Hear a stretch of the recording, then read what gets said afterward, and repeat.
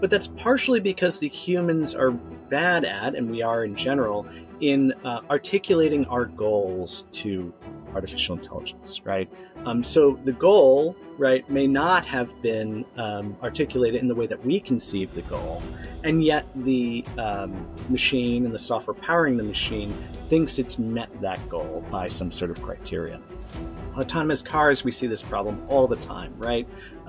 You would think telling a car to park within certain lines would be very simple, Right. but it's much easier to teach a human what parking actually means and what acceptable parking means. And we sort of have these predetermined because we have other things going on in our mind about socialization. You don't park too close to somebody else's car because then they're going to open the door, and et cetera, right?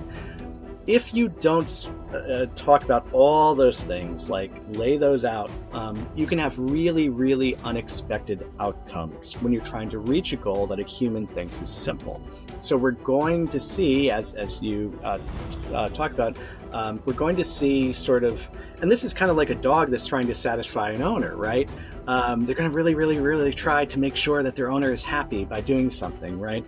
But they may do something wacky and not really, do the trick they're supposed to do.